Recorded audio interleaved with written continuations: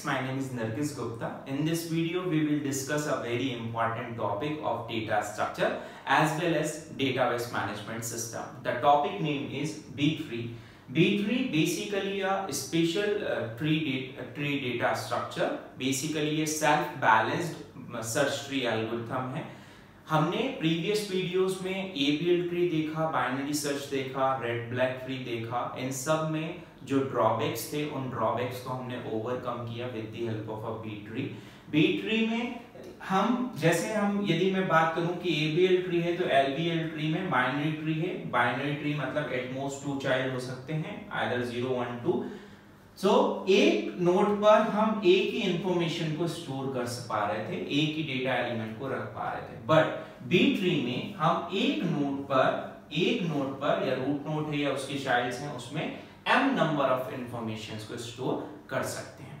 Basically जो B tree है उसके लिए मैंने कुछ यहाँ पे पॉइंट्स लिखे हैं, कुछ प्रॉपर्टीज है बी ट्री की कि B tree are balance search tree design to work well on magnetic disk or other direct access secondary storage devices. Basically B-tree को जो डिजाइन किया है वो बहुत लार्ज अमाउंट में डेटा को स्टोर करने के लिए डिजाइन किया. अब लार्ज अमाउंट में जो डेटा है मेरा वो कहां पर स्टोर है मेरा? ऑब्वियसली सेकेंडरी मेमोरी के अंदर, मैग्नेटिक डिस्क या मैग्नेटिक टैब्स के अंदर. मेन मेमोरी में मैं लार्ज अमाउंट में डेटा को स्टोर नहीं कर सकता क्योंकि मेन मेमोरी का जो स्टोरेज है वो बहुत लिमिटेड है, मतलब बहुत कम साइज की मेन मेमोरी है. मेन मेमोरी का साइज हम इंक्रीज कर सकते हैं बट वो बहुत ज्यादा कॉस्टली होगी. उसी लिए we have a secondary memory और हार्ड डिस्क. जो भी हम लार्ज अमाउंट में डेटा है वो हार्ड डिस्क में स्टोर करके रखते हैं. यदि आपने मेरे प्रीवियस वीडियोस नहीं देखे हो, like for example operating system में जब मैंने पेज फॉल्ट एल्गोरिथम बताई थी आपको, तो उन वीडियोस पे जाइए और उन वीडियोस को देखिए. उसमें मैंने यही बताया था कि जब भी सीपीयू रिक्वेस्ट जनरेट करता है किसी भी डेटा को एक्सेस करने के लिए तो वो रिक्वेस्ट पहले मेन मेमोरी में आती है और मेन मेमोरी में आने के बाद वो मेन मेमोरी में यदि डेटा अवेलेबल नहीं है तो वो सेकेंडरी मेमोरी में उस डेटा को फाइंड आउट करता है. बी ट्री जो हमने डिजाइन की है उसका पर्पस है इंडेक्सिंग के लिए, इंडेक्स के लिए. इंडेक्स लाइक फॉर एग्जांपल हम बुक में से कोई एक टॉपिक या कोई एक पर्टिकुलर चैप्टर के अंदर कोई टॉपिक फाइंड आउट करना चाहते हैं तो यदि मैं एक एक पेजेस को पलटकर उस टॉपिक को देखूं तो मेरा टाइम बहुत ज्यादा लगेगा. बट हम क्या करते हैं, हम इंडेक्स पर आते हैं, इंडेक्स पे उस चैप्टर पे आते हैं, उस चैप्टर के अंदर जो टॉपिक है उस टॉपिक को देखते हैं और उस पेज नंबर पे डायरेक्टली जंप कर जाते हैं, जिससे हमारा क्या होता है, टाइम रिड्यूस होता है. सो बी ट्री में भी सिमिलरली इंडेक्सिंग का कॉन्सेप्ट है. यहाँ पर कीज को स्टोर करके रखा है, उस पर्टिकुलर की को, और जो हमारा रूट नोड है वो हमारा रूट नोड में जितने भी एलिमेंट स्टोर हैं वो हमारे सारे के सारे मेन मेमोरी में स्टोर है. मैंने यहाँ पे एक पॉइंट लिखा है, the root node is always in main memory. वो कहां पर है? मेन मेमोरी में. रूट नोड के बाद में जितने भी उसके चाइल्ड हैं वो सारे के सारे कहां पे स्टोर हैं? सेकेंडरी मेमोरी में. क्यों? क्योंकि मेन मेमोरी में मैं बहुत लार्ज अमाउंट में डेटा को नहीं रख सकता. जो भी रिसेंट इंफॉर्मेशन है, जो फ्रीक्वेंटली एक्सेस डेटा है, सिर्फ उसी को मैं कहां पे? मेन मेमोरी में रख सकता हूं. तो रूट नोड को हमने कहां पे रखा है? मेन मेमोरी में स्टोर करके रखा है. देन उसके बाद में B tree are better at minimising disc input output operation. क्योंकि मैं सेकेंडरी मेमोरी की बात कर रहा हूं तो सेकेंडरी मेमोरी से मतलब है ऑब्वियसली हार्ड डिस्क से. सो हार्ड डिस्क में हमारे पास जब भी मैं हार्ड डिस्क के अंदर कोई डेटा की रिक्वेस्ट करता हूं तो जो टेप होता है मेरे पास, एक रीड राइट जो हेड होता है, वो रीड राइट हेड उस पर्टिकुलर सेक्टर पे जाता है और उस सेक्टर के अंदर जो भी ट्रैक नंबर है उस ट्रैक पर डेटा को वहां से फाइंड आउट करता है, वहां से इंफॉर्मेशन को रीड आउट करता है या इंफॉर्मेशन को इंसर्ट करता है या डिलीट करता है.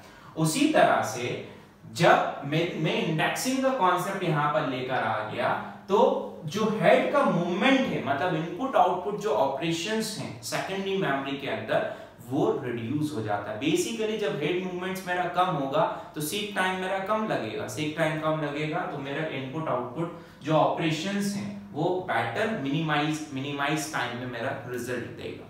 देन उसके बाद में बी ट्री फॉलोज दी बीएसटी प्रॉपर्टी, मतलब जिस तरह से हमने बाइनरी सर्च ट्री की प्रॉपर्टी को देखा था कि रूट नोड से छोटा है तो लेफ्ट में, रूट नोड से बड़ा है तो राइट में, सिमिलरली उसी कॉन्सेप्ट को हमने एबीएल ट्री में भी एप्लीकेबल किया था और रेड ब्लैक ट्री में भी किया था। सिमिलर उसी तरह से बी ट्री में भी हम सेम कॉन्सेप्ट को अप्लाई करेंगे, मतलब फॉलो करेंगे। रूट नोड से छोटा है तो लेफ्ट में, रूट नोड से बड़ा है तो राइट में। देन उसके बाद में मैंने एक और लाइन लिखी है which is a very important, all leaves are eight same level. यदि मैं रेड ब्लैक ट्री या बाइनरी सर्च ट्री की बात करूं या एबीएल ट्री की बात करूं तो it is a ABL tree, ये हो सकती है, ये रेड ब्लैक ट्री भी हो सकती है, बाइनरी सर्च ट्री भी हो सकती है, but it is not a B tree. क्यों? क्योंकि हम ये बोल रहे हैं कि बी ट्री के अंदर हर